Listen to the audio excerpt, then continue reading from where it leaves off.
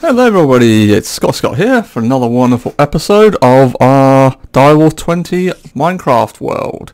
Obviously in the last episode I showcased my little base, and this next video is just going to be a quick showcase of one of my mates' bases in this world as well. Right, let's begin. So what I'll do then is I'm just going to show you the outside. As you can see, he's got like looks like by 9 of those tier 6, I think they're tier 6 solar cell arrays from Environmental Tech. So he's got a lot of energy coming in. Obviously he has a very nice tier 8 energy core as well as some flux ducts which is transferring that energy into his main hub. I believe over here, as you can see, actually, the guy has flattened the whole area for his magic dome thing.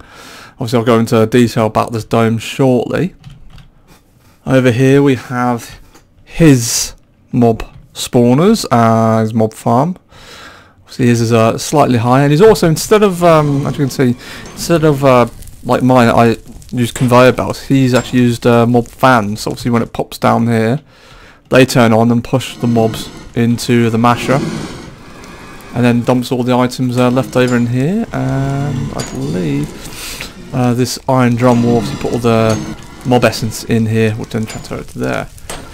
Over here, he actually looks like he has actually used obviously conveyor belts that I've used, but he's using, by the looks at the standard spawners from the Nether, and killing them that way. As you can see, he's just got it still running here.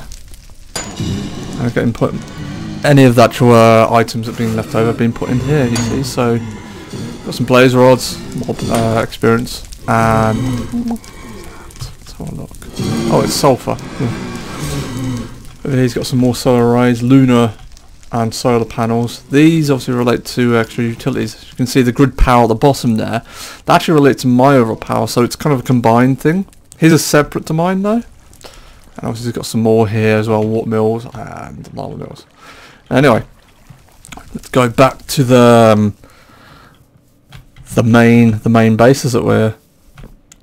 So he's got a door which automatically opens when a player is close, which is quite nice. He's also got some elevators. So this dome and these walls were built with the builder block from RF Tools. Nice thing about the builder block, you obviously put a chest right next to it and put whatever blocks you want in it. It will obviously then make it. He's obviously used glowing glass from actual utilities too to make this wonderful bright dome. The nice thing as well about during night time, it produces a light source, so it's obviously lights up the whole ceiling as well, which is really nice. You see, got some advanced power cells like I had shown from my other video, my base. Nice thing about it, in here you can see that you use link ID, and if you link them all together, it creates, as you see at the top there, a combined storage bank. So over here is a massive Applied Energistics 2 system. As I said in the last video I did, I was using refined storage, and it's far simpler than Applied Energistics 2 in terms of automating things and storing things. As you can see, it's quite a big operation here. The nice thing about it though is it uses a channel system. So you can see at the top there, 4 of 8 channels used, 4 of 8, 6 of 8, and it obviously color coded them as well. So over here, this molecular assembler and this object over here will be equivalent of the large multi-block I had in my base. So, and obviously over here is obviously all this processing all builds. It's all very nice, I have to say. And then here's obviously you can see all his items. It's quite nice. Over here, obviously it's just this. I think he uses these just to actually manufacture things off his own back, as opposed to automating anything. As well, I have to say I really do think he's done a very good job of this base. because it's not just obviously the top floor. He has multiple layers down here. Obviously, you can only get up and down here with being able to fly. If you don't have the ability to fly, you're going to have a very bad day by falling down there. And that's what happened to one of our mates actually in the game. So I kept on falling and dying. Over here, there's another RF Tools, but this is RF Tools Dimensions, where, as I mentioned in the previous video I did, it's to basically create brand new worlds within this world. Yeah, it's very much Inception-esque. Over here, he has his essentially his storage server room, which I think is very, very pretty. Obviously, he took inspiration from my energy core blocks with his future blocks. But what he's done here is made him look like all these ME drives, where it's storing all the different blocks. And he's obviously got them on display here as well with these black hole units, which basically allows him to store massive amounts of items, but of only one kind. You can see he's got his smart cables from his applied energistics going all the way down. I really do like the fact that he's shown where the cables go with these panels as well, the facades. As he hasn't actually completely filled up all his server room with all these discs, but I think he's getting there. So what we'll do then, we'll move on to the old next point. Next floor, as it were. So you see he's still got plenty of space in there. This whole floor is empty. This floor I forgot about this. Obviously I mentioned my previous video that there's immersive engineering. This fast grows like plants or anything like that, so it looks like he's growing sugar canes at the moment. Yeah, but I think you need energy, and I think you can turn it on and off to produce more and more. But yeah, they look very pretty. Let's have a look over here. I think he was he's had a farm to try and get. That was it. Pink slime he wanted from it. So he was essentially culling a bunch of polar bears. I guess he just must have enough now of the fact that he's not using it.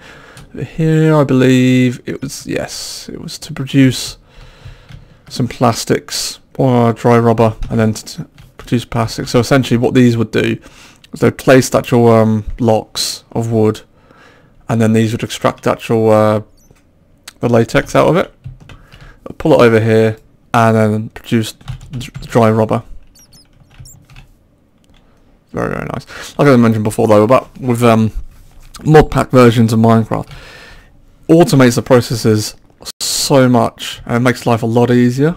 I think on the ground floor, yeah, that's it. He has a bunch of, as I showed in the previous video, a bunch of minor tier 6 mines, mining lasers. So one thing I haven't done, and he's done, is this as well. It's very, very pretty, like mini pyramid. But it's a nanobot beacon. So essentially, as you can see on the top left-hand side of the screen, it's got a bunch of different symbols. Health boosters, allowing to fly, you can see in the dark. And that's what this is doing, essentially. It uses a lot of energy, RF, up to produce that. But yeah, it's very, very nice. Over here, I believe, yeah, these are quantum quarry as well. So he's able to produce a load more items from that as well. As you saw in the last video, these chronic wireless energy crystals, very, very nice. Imagine having to have cables to every single one of these blocks. Instead, as you can see, it's got one, and it's, you know, powering all of these for just one block. Very, very nice. And there's a little bonus. You're probably wondering why there's a hole here and this hole here.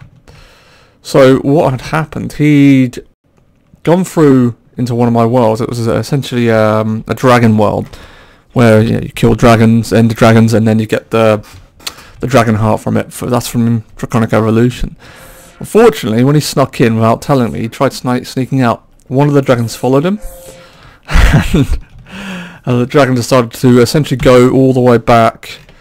Oh, hang on one moment. Hang on. Ooh. Let's see, I've travelled a lot in this world. Right, where are you? Oh, that's where my base is. And that's where his base is. So, essentially, the dragons will always go back to point 0, and where that was over here. So when the dragon spawned, it basically went all the way over here, and I had to chase it down and kill the thing once it actually got to this area. Yeah, it was quite amusing. So he's obviously not completely filled everything in. It's just put some glass as a reminder of what happened. As you see, this dome is obviously creating a nice bit of light from the actual the glowing glass itself. But yeah, I hope you've enjoyed this mini tour, and look forward to seeing you guys again. Oh, don't forget to subscribe and like, if you like this video. There'll be more and more coming out, constantly. And like I said, I'm going to showcase some of the other users or players' bases as well. And I hope you enjoy it. Anyway, see you later, guys. Bye bye.